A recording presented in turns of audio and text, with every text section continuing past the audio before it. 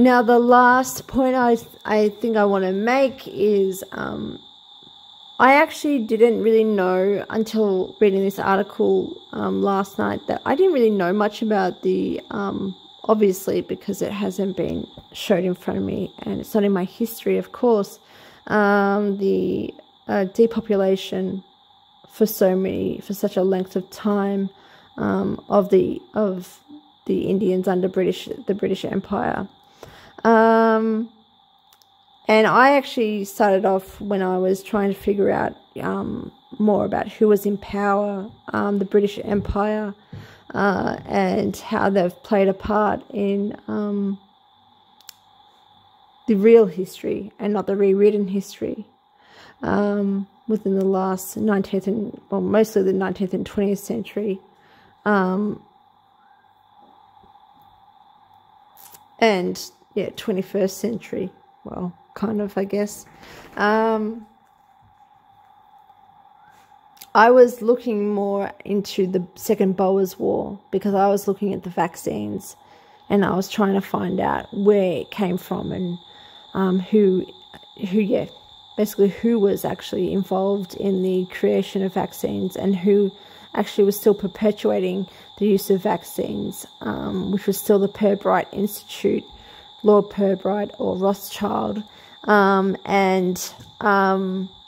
the Wellcome Trust, which was an American company initially that introduced medicine chests in the Second Boers War, in the concentration camps that the British Empire used, that were already previously used in India, that experimented with vaccines and gave cholera, measles, typhoid fever, stuff like that. That was really the origins of vaccines. And the same, well then, and institutes and things were formed under these very same people that that orchestrated the Second Boers War, concentration camps and experimentation of vaccines, to then, implement other vaccines in other British Empire colonies like Africa and now, the world. So that's really interesting. Richard Temple was appointed by Viceroy Lytton in 1875 to take charge of famine relief efforts in southern India, and by 1877 he was managing the concentration camps. The 10 Years' War, that Spanish-Cuban War, was next, followed by the British again, Pilgrim Society of Rothschilds. About 3 Rothschilds were involved. Rhodes and Milner. Cecil Rhodes, of course, is a big one. He is really the leader and initiator of the Pilgrim Society.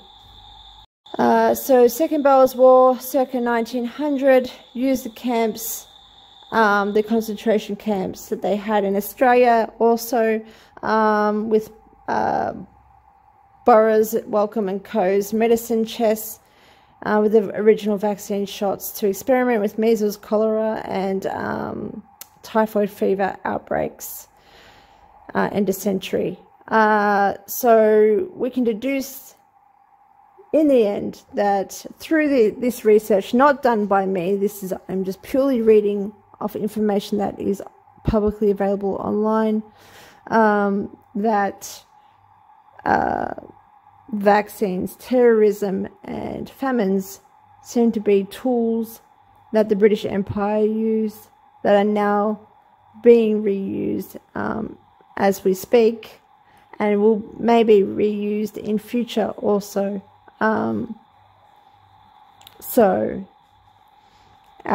Very, very interesting topics to have a look over that I suggest. Thanks, guys.